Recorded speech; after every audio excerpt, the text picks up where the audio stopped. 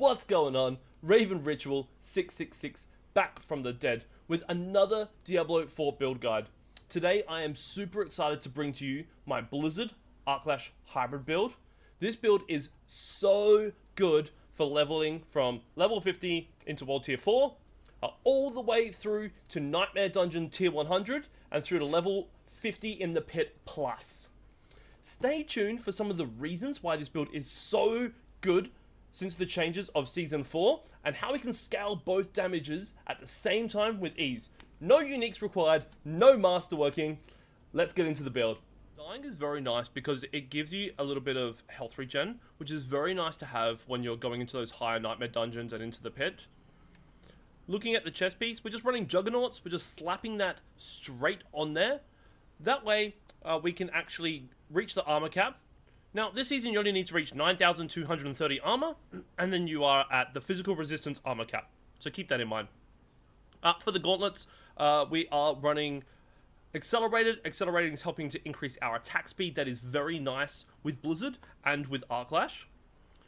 For the pants, there are a few options depending what you get, especially while you're leveling. Now, I run Mage Lord's Adventurer's pants, which is giving me damage reduction thanks to the Veer's Mastery Key passive. So when I've got 3 close enemies nearby, up to 27%. Now, if you don't have a good roll on Mage Lords, some of the other aspects you should be running would be Aspect of Might. It's very nice, 20% DR after using a basic skill. Ever Living Aspect is very, very good. 25% less damage from Vulnerable and Crowd Control, and we are applying a lot of Vulnerable and Crowd Control, so you can very much run that. Snow Guards is amazing as well. You get like 30% less damage for 3 seconds after entering a blizzard and leaving a blizzard, which is very good. However, I often cast blizzards from afar, and then I go in close with Arc Lash, so that DR isn't always there to begin the fight, so keep that in mind. Now, for the boots, there are a couple uniques that you would want to run if you get them early, and with the season, you currently can. You would run Tau Rashes or Isu's. Now, if you don't have Isu's Heirloom, what you want to run on your boots would be Hectic Aspect. So, Hectic Aspect, after casting 5 basic skills, reduces one of your cooldowns by 2 seconds. So that is still very nice to have, particularly while you're leveling from 50 plus. Now, you can run a wand or a dagger, it doesn't really matter. I run a wand because of the lucky hit chance. Now, the reason we are using lucky hit chance is when we are tempering onto each piece of gear, lucky hit to apply immobilize, as well as lucky hit to heal, another bit of passive health regen, lucky hit to apply freeze, lucky hit to apply stun, lucky hit to apply slow. So between all 4 of those, we are getting so much crowd control, which is working very well with Devouring Blaze as a skill. So on the wand, you just want flat damage. Flat damage is important. If you get damage to close, it's also good. But damage is really nice because damage is going to scale Arc Lash, and it's going to scale our Ice Spikes damage. You want crit damage for the Ice Spikes, Intelligence as your main stat. And for the tempering on your wand, Ice Spike damage is very, very important to have. And lucky hit to apply a poison or shadow damage for if you get a Tau Rashes ring, for that 4th extra aspect. Now, if you don't have a Tau Rashes, it doesn't really matter what that last temper that you put onto your single hand weapon. Now, as soon as you get a glacial aspect, that's when you swap to this build. So I got mine at about level 47 and popped it on and pretty much just destroyed through the rest of the game up to level 100. So for the amulet, we do want to reduce unstable currents just because we get a lot of extra damage with the Conjuration Mastery. And we want to, again, just scale flat damage. Not extra Ice Spikes, just damage. So we're getting value out of Arc Lash, and we're getting value out of Blizzard's Ice Spikes. For your rings, the first ring, you want to be running some form of resource. Now, it doesn't really matter, depends what you get. If you get a very good Umbral with at least 4 primary resource, run Umbral. Is going to be amazing for your mobbing potential. Put on damage, put on resource generation. This is why we run the Arc Lash hybrid. The problem with Blizzard is it is very mana intensive, and while you're leveling, you are not going to be able to masterwork and temper your gear to have enough mana per second, which means you're going to cast Blizzard a few times, you're going to be standing there with nothing else to do. In this case, we cast Blizzard a few times, we pop our ultimate, and we go in there with Arc Lash and Flame Shield, and we just destroy it. And it's very good on bosses, it applies more lucky hit, more crowd control, stunning bosses even more often. Now, for your second ring, same kind of stats, just damage, resource gen. Now, if you don't have a Tau Rashes, it is perfectly okay. I think the main thing that I would run on your ring is just another damage aspect. Like, Moonrise was very good while leveling. Basic skills stack up and grants Vampiric Rage, so you get a bonus to 20% attack speed, which is great for Arc Lash and for Blizzards. 15% movement speed and a flat 80% basic skill damage. That's very good. If not, just run Storm Swirl. Nearly 30% damage to vulnerable enemies. A very, very good alternative. Again, if you're struggling for resource, put on Prodigies. Prodigies aspect using a cooldown restores up to 25% mana. If you don't have Umbral, you can run Prodigies there. Or even aspect of adaptability. Very, very nice option. That means when cast below 50% mana, basic skills generate 3 mana per cast. When cast at above 50, your basic skills will do up to 80% damage. So those are your kind of options, depending on what you want to run. For your offhand, you kind of want to just get like intelligence, damage. Crit chance is very nice. We want to get a little bit of crit chance, because the more crit chance we have, the more damage we're going to get from our ice spikes. Again, for tempering, just flat damage and lucky hit, whatever you want. Lucky hit, chance to deal cold damage or whatever it might be. It doesn't really matter. So, taking a look at the skill tree, we're going to start with Arc Lash because it's a Blizzard Arc Lash build. So you want to go 5 points into Arc Lash. I forgot to mention before that you do want to get plus ranks into Arc Lash off your Pantaloons. Now that is very good to have. Mine is actually a greater affix, so I've got the plus 4 points. Endgame Shaco will be amazing for this build, but this is a leveling guide. So we're going to go across to Enhanced Arc Lash and all the way through to Glinting Arc Lash to reduce your cooldowns. That's pretty good early. 5 points into Fireball. Fireball is the first enchantment we are going to pick up. That is very good for AoE clears, whether you're doing Hell Tides for leveling, whether you're doing Nightmare Dungeons, or even in the pit. Frozen Orb, 1, 2, 3, all the way through to Greater Frozen Orb, just because this is our second enchantment, and this is a way we are applying Vulnerable. Very good source of Vulnerable. Next, 1, 2 Flame Shield.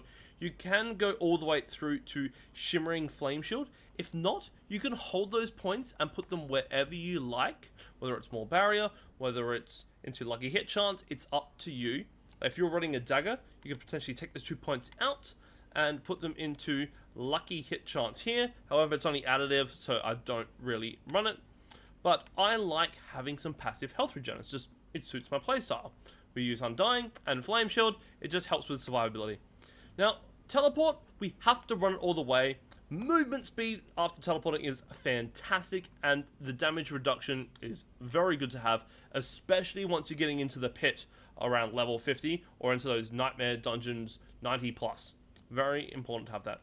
1 point into Elemental Attunement is nice, since Blizzard doesn't really, and the Ice Spikes give you a big lucky hit chance. Arc Lash is much better than that. So, when it has a chance to swipe twice, the lucky hit chance is decent.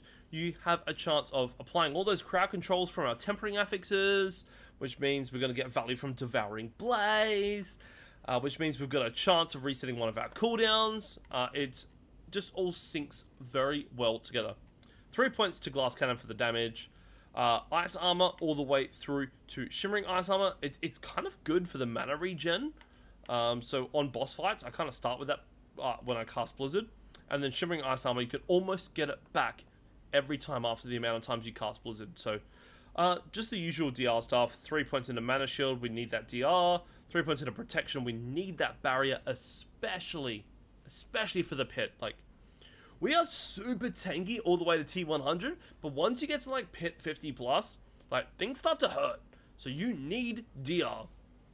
We go 3 points Conjuration Mastery, and I forgot to mention this before. So on your amulet, you can use Conjuration Mastery ranks or you can use Devouring Blaze ranks. Devouring Blaze is probably more consistent for damage along the way with the amount of crowd control we apply, but when we pop our ultimate Unstable Currents, Conjuration Mastery is just absolutely insane, the damage. So I believe you can actually get ranks to both. So in the perfect world, if you could get +3 on Conjuration and +3 on Devouring Blaze, that is phenomenal. Run that, because the amount of damage you'll get is huge. We'll come back to Icy Veil. You can chuck a point in there, but that's a throwaway point. You can put it anywhere you want to. But obviously Blizzard all the way through to extending the duration of Blizzard. Devouring Blaze, just 1 point into Inner Flames, 3 into Devouring Blaze. I love the change this season. If they are crowd controlled, the bonus is increased to 30%. We talked about tempering. We're getting lucky hit chance to apply Immobilize, lucky hit chance to apply Slow, lucky hit chance to apply Stun. All those are crowd controls, which means this is up a lot more of the time. There is actually something I forgot to mention that I missed before. When we looked at my gear, just to give you an example, I forgot to temper my helmet after my last pit clear. And I didn't actually temper my amulet until I was like level 90, because I didn't know what I wanted it to temper until I got to one game. So this build will be fine even if you aren't tempering all your gear. Now, all the Frosty skill damages that we all know, love, and need, yes, they all scale off of Ice Spike's Permafrost. 3 points in Hoarfrost, 3 points in Icy Touch. Then, for the Mitres Touch, 1 point into Unstable Currents, and finally, the attack speed. We want the attack speed. It is nice to have, it is useful, it's great for Arc Lash, it's great for Blizzard. We want attack speed. And finally, for the Pixel Resistance, the finale, the great Veer's Mastery. Yes, this is a Veer's Mastery build. The reason being, the pit gets spicy. Enemies have a lot of health. They hurt. We need the extra little bit of damage from Arc Lash, but more importantly, we get 20% less damage and so much out of Veer's Mastery. Avalanche is nice if you want to cast a couple more Blizzards, like here and there, but the lucky hit chance is pretty slim off Blizzard. So, Veer's Mastery, that's why we're running the Arc Lash, we're running the Unstable Currents. It just synergizes beautifully.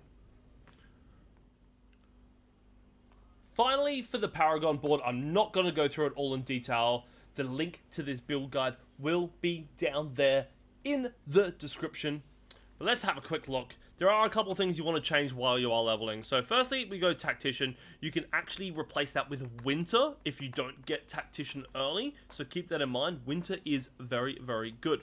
Now, you're going to go through and follow most of the rest of the build that we've got here. However, there is one thing I want to talk to you about. So early on, and once you push into World Tier 4, you are going to find your resistances are very, very bad. So, what you can do is, rather than go into Icefall, you can take those points initially and come down here and spec into the Resist All Elements.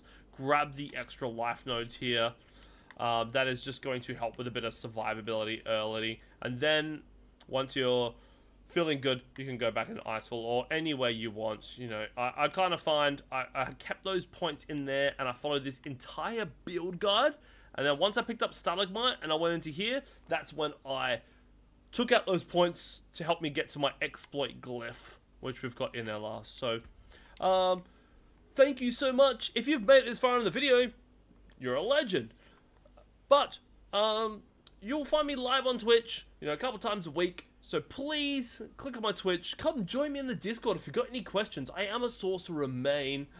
You will see me pushing leaderboards for the next month or two. You will see me pushing Pit, taking this build to the next level, the next stage that it can go. But also, please hit that subscribe button on YouTube. It is free. It's got a money-back guarantee. If you don't want to see my videos in the future, that's fine. Hit that subscribe button, please, and thank you. In interest of keeping this video short, I'm just going to do a tiny bit of gameplay of just how to play this build. But otherwise, see you on the next one. So, looking at gameplay, one of the first things you're going to do is you're going to pop your Ice Armor, you're just going to cast a ton of Blizzards, and then you can just hold down Arc Lash, especially once they are frozen, and you're just going to get so much value out of it. And then, when you're going to leap, Just ultimate. Hit your flame shield. And look at all those extra conjurations. You're getting so much damage and value out of it. And then ready? Flame shield's back. We're just going to Arc Lash and just insta dead. So you want to stick back a little bit, get your blizzards going. I mean, teleport is pretty much just a movement skill or to get you out of trouble when you need to. But you can just sit back, cast blizzards as much as you want. Wait till that ultimate's up, and then once your ultimate's up, you just got to go straight in there and just absolutely obliterate enemies. So you're right, I'm just going to Arc Lash right now. Feels pretty good. It's just extra damage.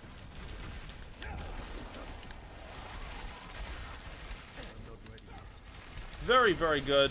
Heaps of survivability. No problems at all. Like, the extra little passive health regen there is super nice to have. And that is all. Guys, thank you so much for your time today. Have a great one. See you on the next.